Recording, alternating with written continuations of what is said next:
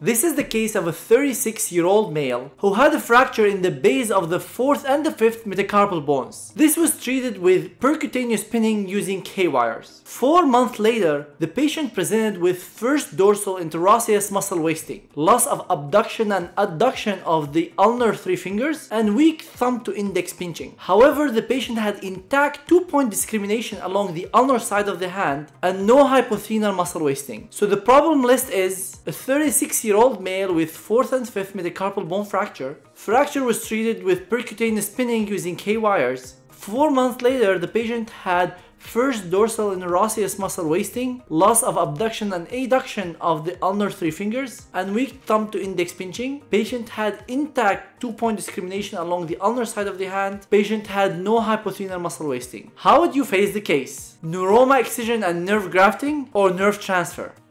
The votes are in and you chose A.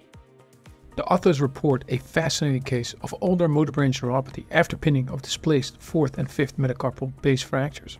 Question is, how to treat this? Grafting or nerve transfer? Jamie Bartelli described a difficult but seemingly successful nerve transfer of the motor branch of the opponent's pollicis to the deep terminal division of the ulnar nerve. This terminal division innervates the adductor pollicis and the first dorsal interosseous muscle.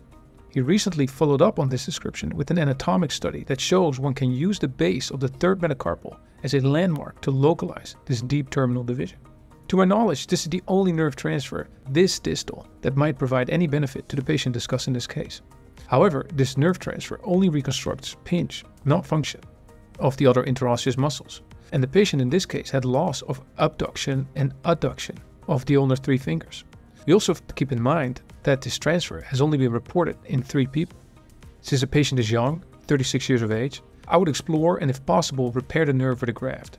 If the zone of injury was too large for a graft, which seems unlikely, or the nerve graft would bypass the interosseous muscles anyway, I would consider instead performing the nerve transfer. The nerve transfer does carry the theoretical benefit of earlier and more reliable recovery. I also want to mention the use of time-tested tendon transfers. If there's no recovery after sufficient time, and I generally try to wait the full 2 years, one can consider pinch reconstruction. Either ECRB or BR can be extended with a tendon graft, passed through the 2nd or 3rd web space from dorsal to volar, and attached to the base of the proximal phalanx of the thumb to restore adductor pollicis function. There are a couple of noteworthy aspects to this case. First, the anterior-posterior direction of one of the pins is concerning. The way I think about these injuries is that you do not need to capture the fractures with a pin. Instead, I generally aim for a spanning construct, placing my pins in the frontal plane, erring on the dorsal side of the hand. This likely reduces the chance of inadvertent nerve injury.